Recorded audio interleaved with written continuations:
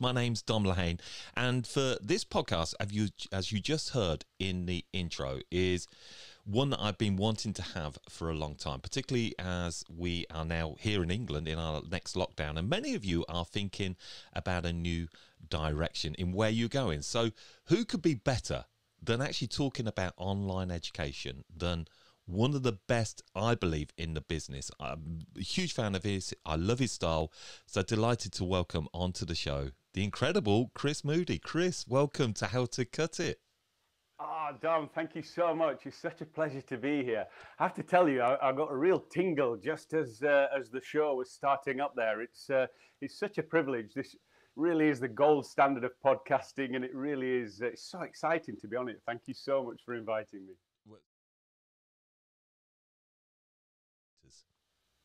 I suppose because there are there are a lot of hairdressers out there, and hairdressing education has become so accessible. But also, I think, in the UK, all over the UK and Ireland, hairdressing has always been at a very, very high standard.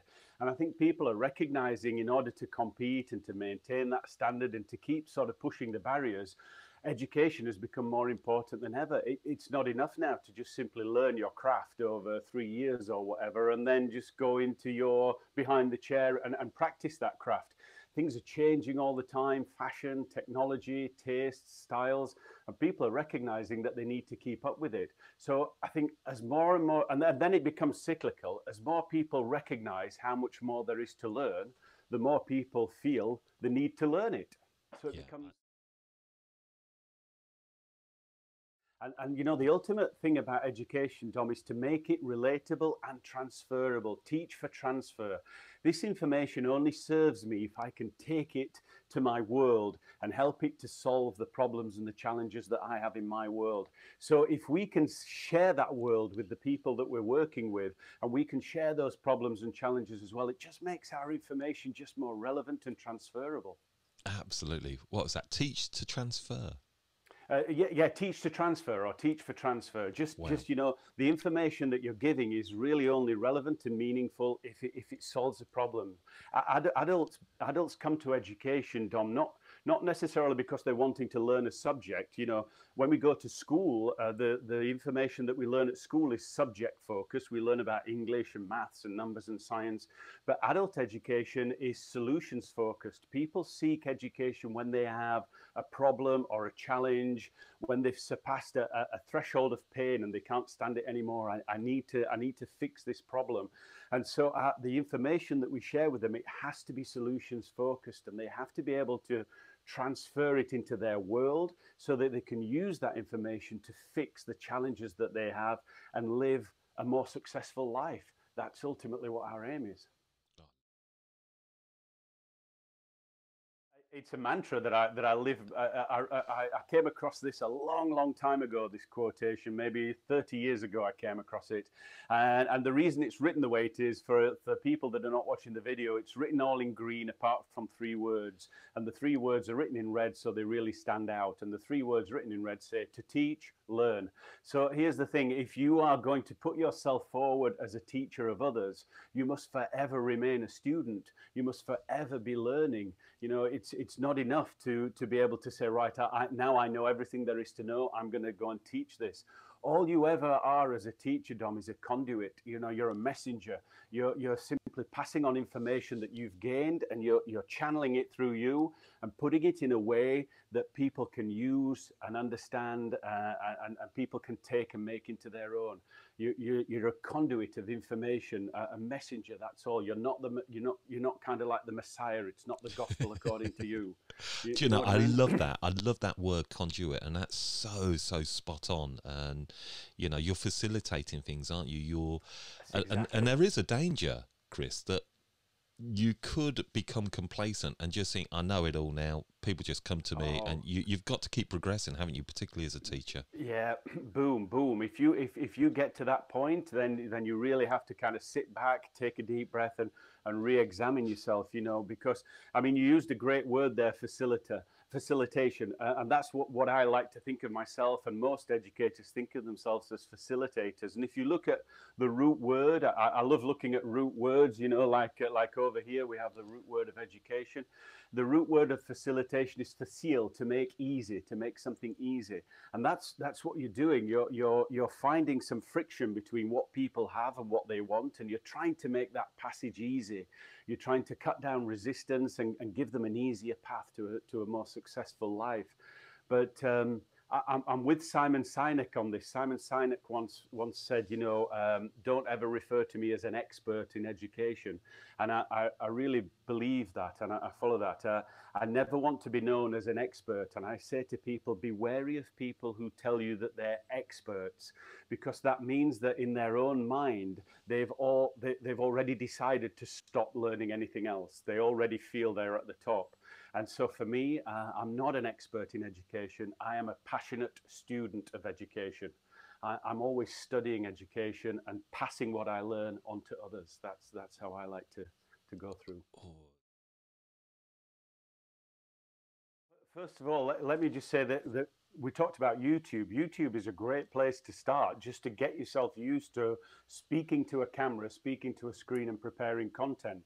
And YouTube is an amazing tool.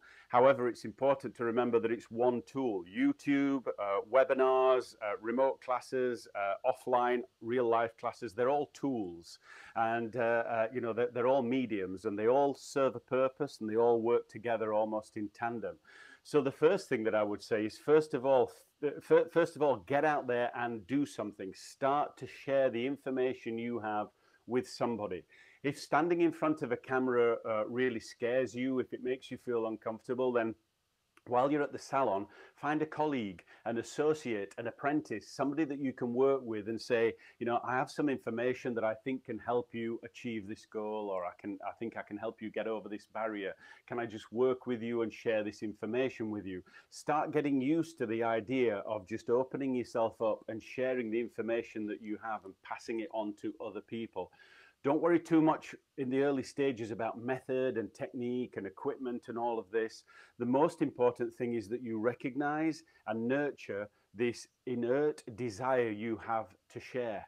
Because I think what drives good teachers forward, Dom, is that they, first of all, I believe that good teachers are made, not born. There's this thing about, oh, you know, that artists are born, not made.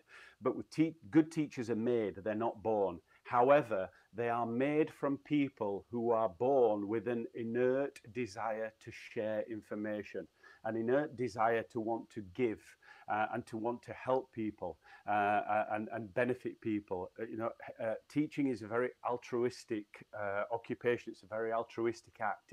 It's me taking all of my experience, all of my pain, all of my investment, and passing it on to you so that you can get the same results with less time and less pain. That's our gift to you. So find somebody with whom you can do that and just start to see how that feels. Get used to opening yourself up and passing that information on to somebody. How can I help you become better today than you were yesterday? That would be my first step. Just start sharing. All the time people say, can anybody be a teacher? The answer to that is a categorical yes. Dom and everybody else that's listening, but if you only take one thing away from this entire podcast, if you only take one thing away from me, take this. Everybody has something that they can teach to someone else. Everybody has something that they can teach to someone else. We all have something that someone else doesn't, that we can pass on. It's just having the mindset to be able to freely share, to come from a place of an abundance. There's this mindset in some people where they think, if I share all my information, if I tell you everything that I know, then you'll know as much as me and I'll lose out. And that comes from a place of scarcity. And it's a terrible thing to see that. But let me tell you this, the information, the knowledge that you have, they're like tanks on your back, and they're full of water. And water has to flow freely. It has to come in and go out. If water stays still, it stagnates and becomes toxic. And that's the same with information. It has to come in and it has to flow freely out. And I promise you, my friends, if you empty your tanks, don't ask me how, because I'm not smart enough, but somehow if you empty your tanks, the universe will fill them up fuller than ever they were before. So never fear that you're going to give your stuff away and that you'll have less. By giving it away, I promise you, my friends, you'll have more. The universe will fill you up. So give your information as much as you can. Share your information out as much as you can. And please believe me, you have something that will benefit someone else. So anybody can teach somebody something.